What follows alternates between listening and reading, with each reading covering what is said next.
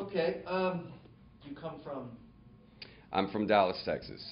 I went to high school in Frisco, well, actually, I did elementary school in Highland Park, all the way up until 6th grade, and then my family moved to Frisco while it was cheap, nobody was out there, and went to high school out in Frisco and lived in Dallas ever since. Okay, all right. What are some major influences on you? Major influences, music, probably. What kind of music?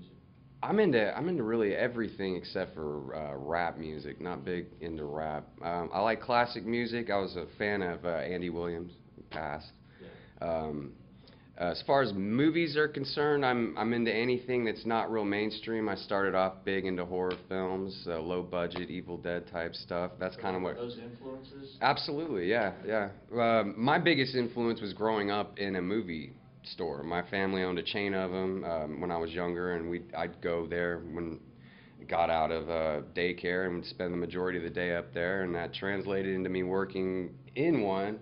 When I became 16, I worked, that was the longest job I had, 5 years, movie trading company. I'm like, you know what, I know everything about this, why not try to do it? Yeah. So, yeah. Okay, all right. Love it. Experiences making the most lasting impression on Well, I don't understand. you. Experiences that you've had in the past that make a lasting impression that you still remember. Things that happened to you. Good, bad, whatever. Something that lasted on me.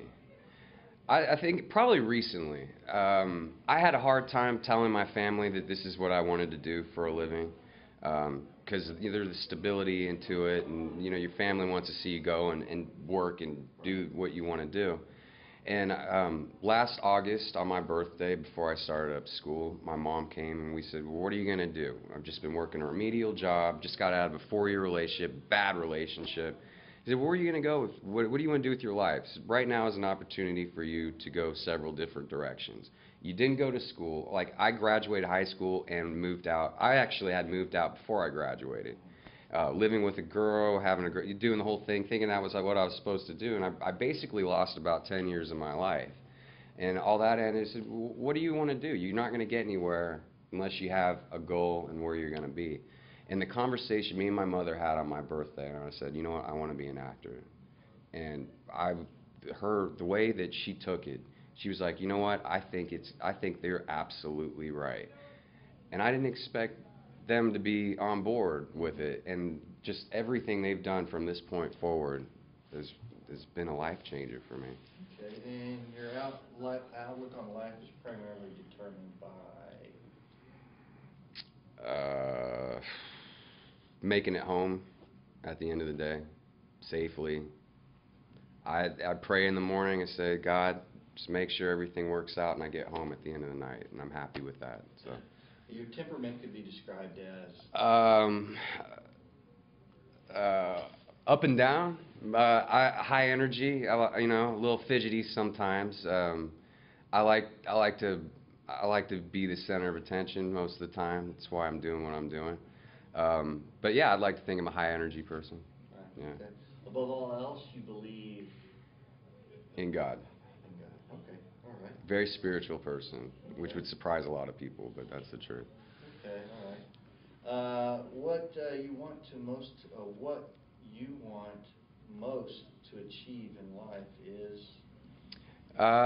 What I want to achieve in life is I want to make a mark. I want to be known for something in a positive way. And I understand you're going to have to go through a period where you're going to have to go through the negative in order to get to the positive. But I want to make a mark, especially in this industry, in whatever capacity. I don't want to come here and say, oh, I want to be Tom Cruise. Right.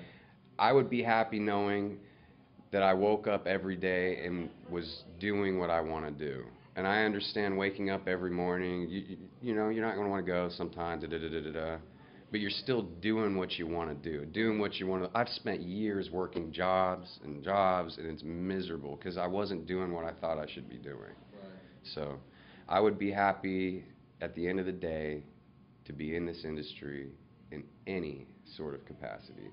If all your dreams come true, you will be hosting The Tonight Show. Thank you very much.